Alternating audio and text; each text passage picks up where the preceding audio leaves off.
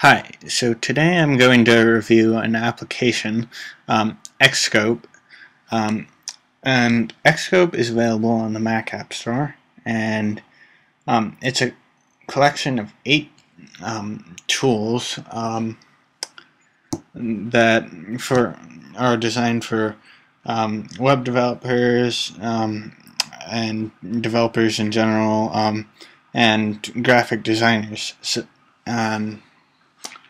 It was actually on one of the top developer apps at one point on the Mac App Store, and it costs $30, and if you do the math there, each tool is about $3.75, so that's actually a pretty good deal considering what you get with xScope. So when I open xScope, I get this nice little help window that pops up that talks, and you can read about the different tools in this window, and also this little toolbar with all the 8 tools. And I'm going to talk about each one of these in this video. So I'm going to use our site as an example for this, because some of these tools are good for web design, as I said earlier. But yeah, so the first tool here is mirroring, and basically you've got a couple of options for this tool. You can mirror the window under your cursor, so like here I could mirror Michael's slide, and I could also drop files to mirror into this, like maybe if I switch over to Chrome here, I could drag this over and drop it, except I don't have anything to mirror it to. I can also mirror the clipboard, so like copy something on this page, and I believe Photoshop as well, if this logo, this will load for us. Okay, well it's not cooperating, but yeah, I believe it's Photoshop. Anyway.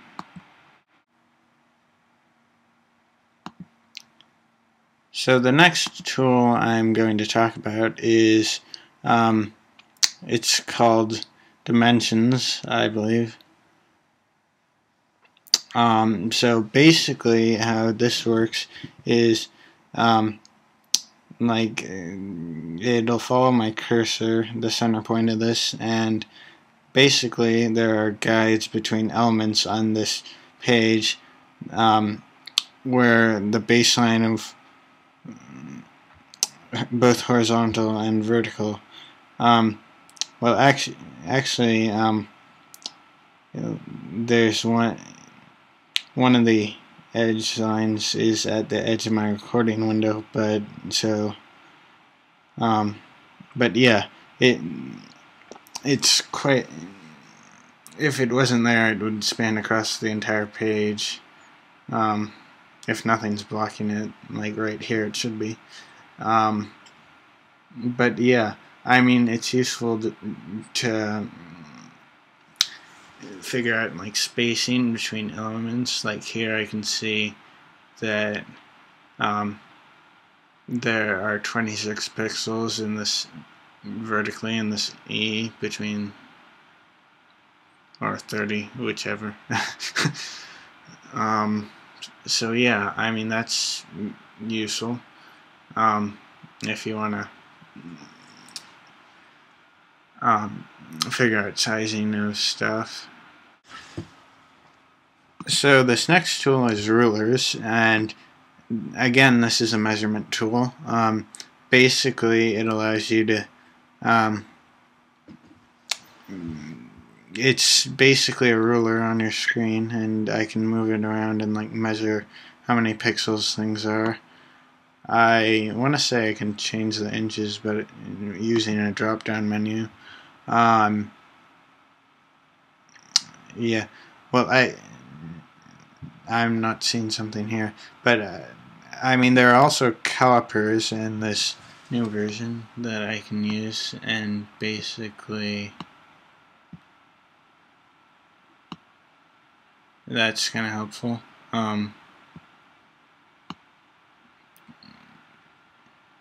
For figuring out more exactly what these dimensions is, because like some of these pixel measurements are kind of harder to see. I mean, I guess I can move my mouse around it, but still. But yeah, I can lengthen it, and both vertically and horizontally, and I can also rotate it in a full 360. So, I mean, that's kind of awesome. I mean, I can only see a right angle with this. I think I'm some certain degree presets, like 30 degrees and stuff. So if you want to do something fancy with that. Okay, so this next tool is one of my personal favorites. It's called Screens, and basically what it allows you to do is view how your web page is going to look on different mobile devices. Like here we're looking at iPhone, the original iPhone portrait mode, and it also has like iPhone and Retina, which is actually quite a lot larger, probably based on the simulator size, I would imagine, since it's so large on my screen. Also iPad and Android, 124 by 768. That must be something to do with the video, because I have no idea what is that screen size. Anyway, yeah, so that's useful. I can also do a screenshot with the camera button. I'm not really sure where it's saving that on your computer, and if you press the arrow button on the right side of your screen, you can view how the page is going to look with different iPhone elements on your screen as well. Like here, this is with the iPhone keyboard, and I could also add in like other stuff too, like the let's go with the Safari address bar and the Safari keyboard, and you can see that's quite a lot smaller, so something to be mindful of. Another cool thing about the screens is if, like right now we're looking at it in normal, how you and I would normally see it, but if I click this drop down menu, we can see how people with different vision would see it. Like now we're looking at a type of blindness. As you can see, it's a lot more blurry, because that's what blindness looks like, elements on the page, that is. And we can, the rest are basically color blindness types, so you can, that's quite useful for graphic designers, to see how their page is going to look to someone else who doesn't have quite 100% good vision.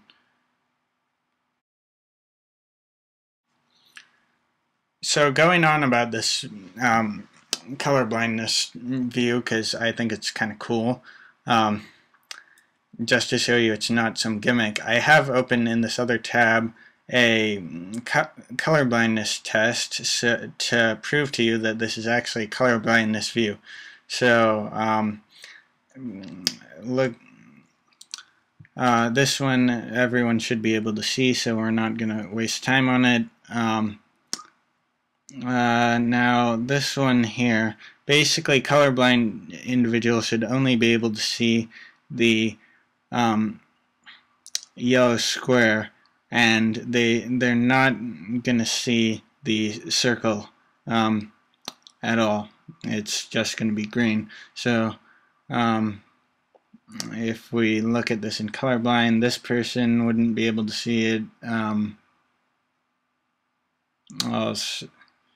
So this person, it's pretty much non-existent.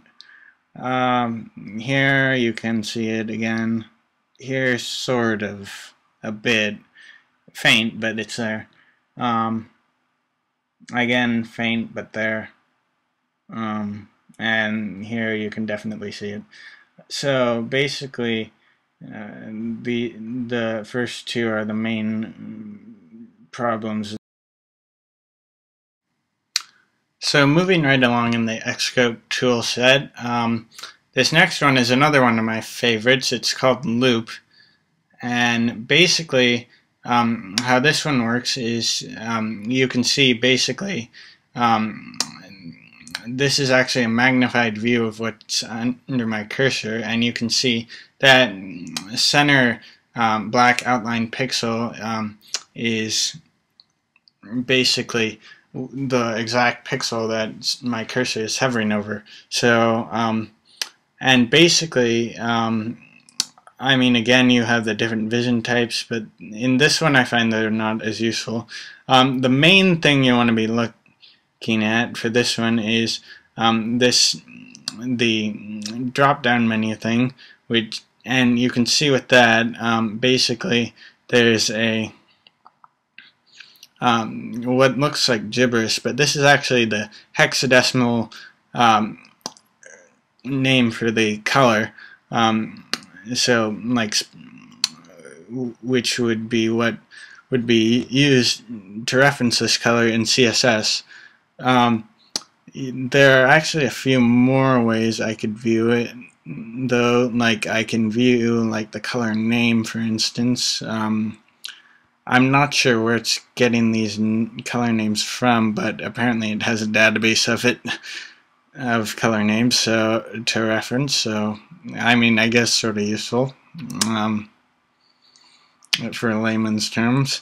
I can also view like RGB values, so I mean that would be useful in Photoshop, and I can view that as percentages as well. HSL, I'm not sure what that is, but I'd imagine it's useful for someone out there. But yeah, that's pretty much Loop. I mainly use the CSS hexadecimal values because that's what I normally use in code, but I mean, sometimes I use RGB, so you know. So that's basically useful for graphic design. Okay, so I'm going to try to go through these last few tools pretty quickly, since so this doesn't end up longer than it has to be, and also just because this is already kind of long. So this next one is guides, and it's basically another measuring tool. And you can set up both vertical and horizontal guides. I'm just going to do horizontal in this case, just because it's going to be easier for you to see. And basically, I should be able to set up another horizontal guide in a minute. There we go. And you can see that it'll show the number of pixels between the two guides. So, I mean, that's useful. Like, I can figure out how high this image is with those guides, and yeah. So I mean, yeah, as I said, I could also do vertical, and I can also link them by pressing the chain link button on the far right, and then move them together like that. So yeah, that's basically guides. This next one is frames. It's basically for more of a UI design tool, so like more for developers, less of a graphic design thing. I don't find myself using this too much, but then again, I haven't had to design a whole UI for someone. I mean, I guess CSS, some internet stuff I have done UI work, but I mean, that pretty basic stuff, you know, nothing too large enough that I would need to use this. So, I mean, so yeah, this next one, I forget the name of it, but it's basically the same as dimensions, except in relation to the screen size of your computer. So, like here it's showing where my cursor is with respect to the upper left-hand corner of the screen. So I mean, that's again more useful for app developers. So that is pretty much xScope for you. Overall, I'd say it's worth a download. I mean, a lot of it's measurement, as you saw, but I mean, overall, it does offer a variety of good options for that, and loop and screens, as you saw, are extremely helpful, especially if you don't have Xcode or something. So overall, I would say it's worth a download.